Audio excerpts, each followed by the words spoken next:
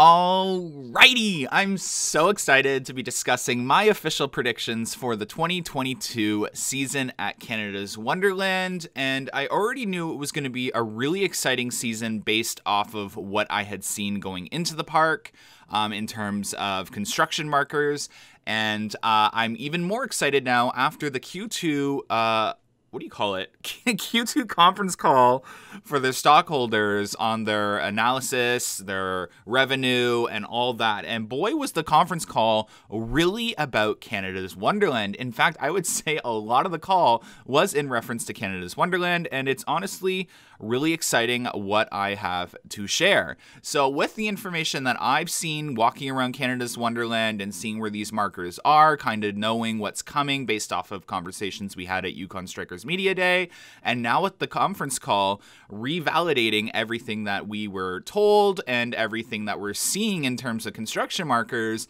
I can very confidently sit here and tell you what I honestly think is coming to Canada's Wonderland. With that being said, please go follow us on Instagram, Amusement Insiders, plural. That is where we're going to be doing a lot of our teasing. We're going to be showing you stuff. We're going to be talking about things on our story. So if you want to partake in a lot of our conversations, go follow us now on Amusement Insiders on Instagram. I promise you, you will not regret it. Pay attention to our stories. That's where I put a lot of my attention.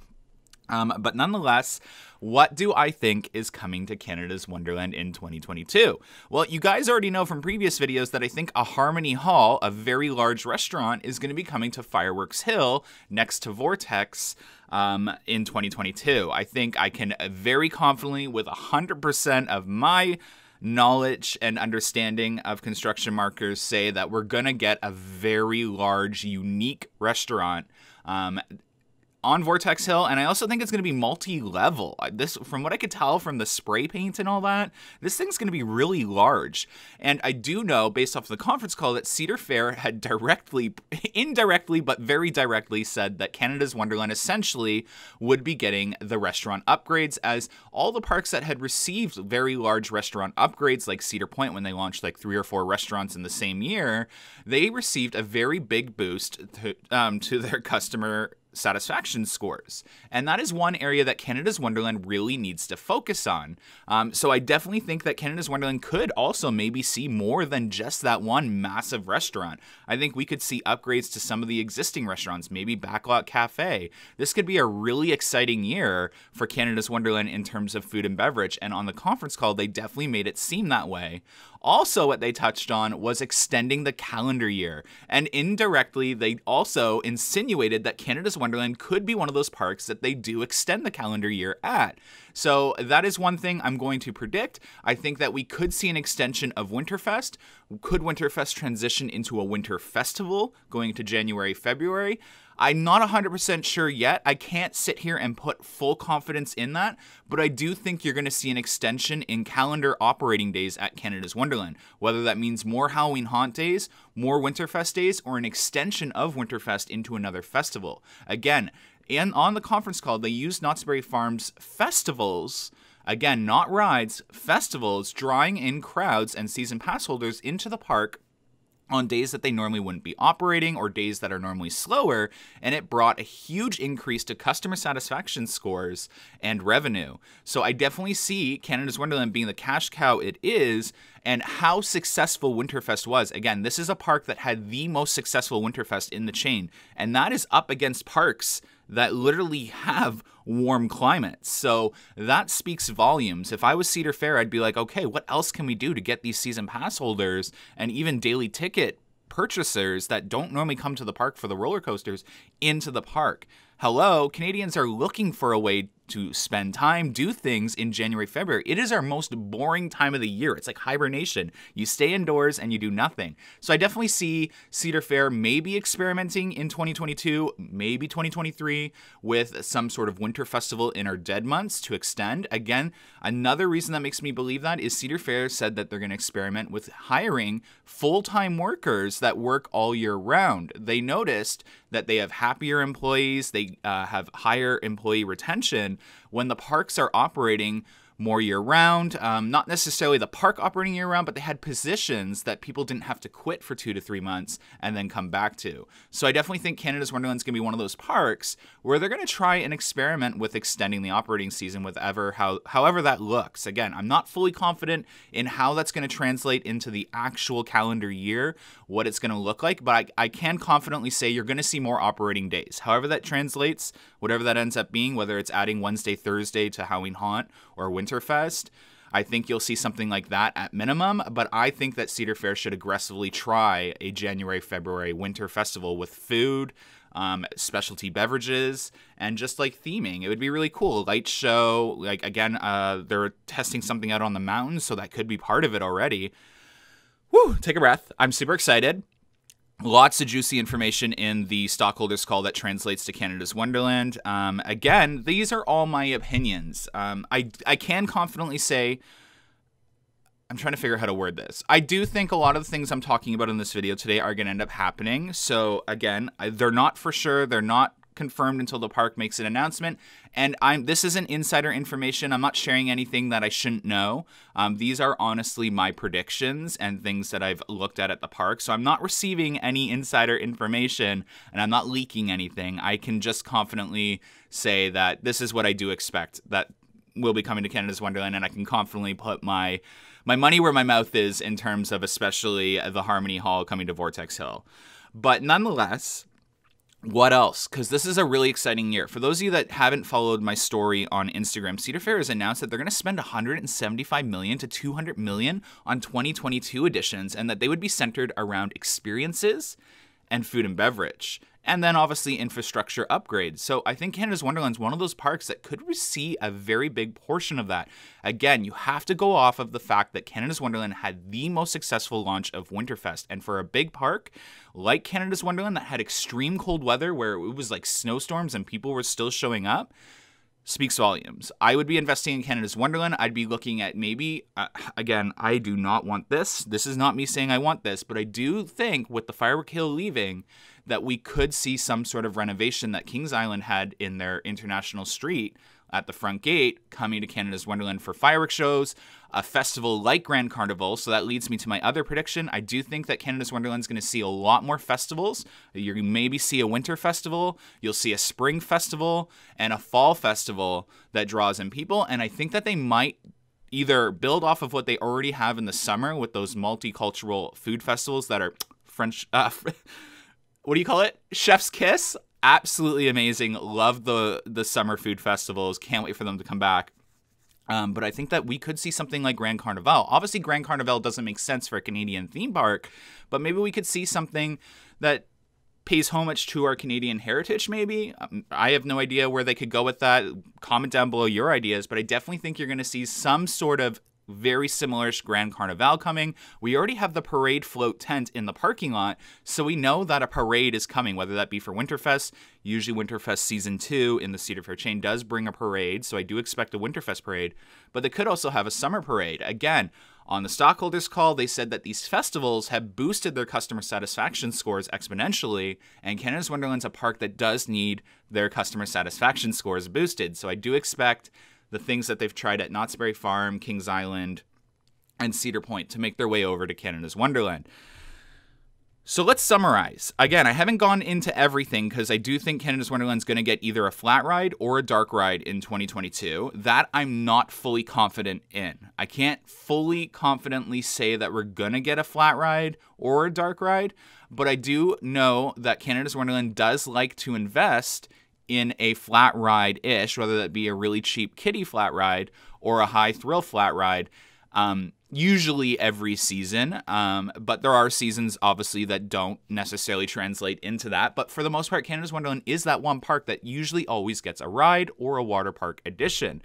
So I do think the 3 rides that you could see coming to Canada's Wonderland in 2022, obviously, again, anyone could make this prediction, this isn't something unique to me, is either a water slide or mini water park expansion, a flat ride in Frontier Canada, or a kiddie flat ride somewhere. I do think that it's not going to be a kiddie flat ride in 2022 because we just had that. So I think you're either going to see a water park expansion or water park addition, or the dark ride that's rumored to be coming to Action Theatre. I do think the dark ride is most likely, and if it's not a dark ride, it's definitely going to be a flat ride somewhere in Frontier Canada. For those of you, again, that follow us on Amusement Insiders on Instagram, you know that I spotted Canadian theming being delivered to the park yesterday in large quantities. So I do think that they're either prepping for an announcement. Cedar Fair likes to build these little sets for their announcements, or it's theming for a new ride in Frontier Canada. Regardless, I do know that the new restaurant that's coming to Canada's Wonderland in 2022, based off of what I know, based off of its location next to the mountain, it's probably going to be Canadian themed. So it could be for that also, but a little early on the arrival. Nonetheless, super excited. 2022 is going to be a big year. Cedar Fair is putting their money where their mouth is, and it's going to translate into an epic announcement coming from the park. Again, it's not going to be a roller coaster, so don't get your hopes up. If it was a roller coaster, again, I'm not putting my backing behind this at all. I wouldn't be shocked, and I would be shocked if that makes sense, if it was a 4D coaster similar to King's Dominion, but I do think it's going to be a dark ride in Action Theatre. Again, with the success of Winterfest, they are looking for indoor attractions, and again, 2022 announcement is going to be all around Winterfest, restaurants, food and beverage, and experiences. Again, one other thing that this could end up being, which I would love and be really shocked by, but again, it would be a little scary because it takes up a large plot of land, and I don't like the idea of Canada's Wonderland wasting land on this, but I think you could see a walk-through attraction similar to Cedar Point and Knott's Berry Farm. I think that it could go in Whitewater Canyon area with maybe even a dark ride in Action Theatre. Again, a lot of these markings, these survey marker points, are in Frontier Canada's location all around this area. So I wouldn't be surprised if we did see a walk-through attraction where you interact with actors, with a storyline about the multi-universe that Cedar Fair is creating. So I wouldn't be shocked if that was part of it.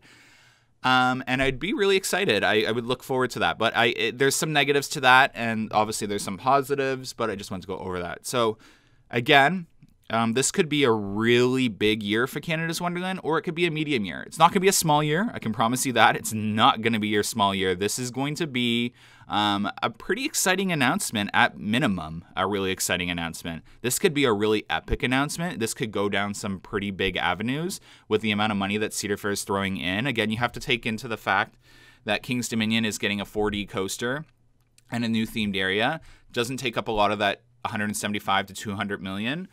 So that leaves Cedar Point, which I do think is getting a coaster in 2022. And again, on the stockholders call, on a financial statement, on the events and presentations on Cedar Fair's website, you can actually see they say on that, slideshow that they always have. They come up with one every couple months. They say they're going to start the construction projects in Q4. As soon as the parks go into weekend operations. So they do touch on the fact that there has been no construction at parks. Again, some parks are a little different. It saves a lot of money when you just start the construction projects a little later when the revenue stream starts to come in. So they did touch on that, why you haven't seen construction at some parks. So don't give up hope on Cedar Point. And just because you don't see construction at these other parks, obviously $175 million to $200 million is a lot of money, and that's going to translate into some pretty epic awesome additions. Again, based off the call, it doesn't necessarily mean coasters. It looks like food and beverage and experiences, and infrastructure is a big focus. And infrastructure for a park like Canada's Wonderland could mean anything at the front gate area. So I'm keeping my fingers crossed. Definitely want to hear from you guys down below. Ooh, this is a really long video. I apologize, but it's a lot of information. And I do think I'm pretty spot on. So again, I really want to be right because, we were pretty close with Yukon Striker. We only got the height a little off, but we were the only ones predicting an outback layout, and we were the only ones predicting records to be broken, and a lot of people were questioning on us on that, but we ended up being right. A little wrong with the Giga. But there's a storyline behind that. If you've met me in the park, you've heard the story on why we thought it was going to be a Giga. It was an honest mistake. But yeah. Nonetheless, I do think we're going to be pretty spot on, and I think we're going to earn a lot of your guys' trust in terms of being able to figure things out. So hopefully you enjoyed this video. I don't know what else to say. I'm really excited if you can't tell. I've lost my track of mind just because we're about 2 to 3 weeks away from an announcement for Canada's Wonderland, by the way. So in about 2 to 3 weeks, you should see an announcement from Canada's Wonderland on what's coming to the park. And they should be, okay, sorry, I didn't touch on this. Canada's Wonderland will be open in September, fall on weekends. I can confirm that. Wait for the park to obviously make an announcement. But again, based off of the conference call, the park will be open on weekends. Don't worry. They're looking to expand their calendar days at a park like Canada's Wonderland. Canada's Wonderland is killing it in terms of sales and revenue. So Cedar Fair's focus is on this park. On the conference call, they even stated this is one of their largest, most profitable parks in the chain. So it is the most attended seasonal park as well. Again, we are the only park with restrictions on attendance in the chain right now, and that speaks volumes that we're doing so well. So again, I expect I expect a huge increase in revenue, especially with Canada's Wonderland being open in Q3 and then leading into Q4 when Canada's Wonderland has no restrictions on attendance starting around fall. Cedar Fair said is their prediction. I do expect Canada's Wonderland to be holding up the chain again like it normally does. Nonetheless, super exciting. Can't wait for the announcement. I think we're all going to be a little shocked. I think we're all going to be a little blown away. And I think we're all going to be really happy. I think a lot of us really want some new food and beverage options, and they're going to deliver. I know they're going to deliver based off of the conference call. I know they're going to deliver based off of the construction markings. And yeah, thanks so much for watching, guys. If you have any comments, questions, or concerns, comment down below, and I will try and respond to everyone.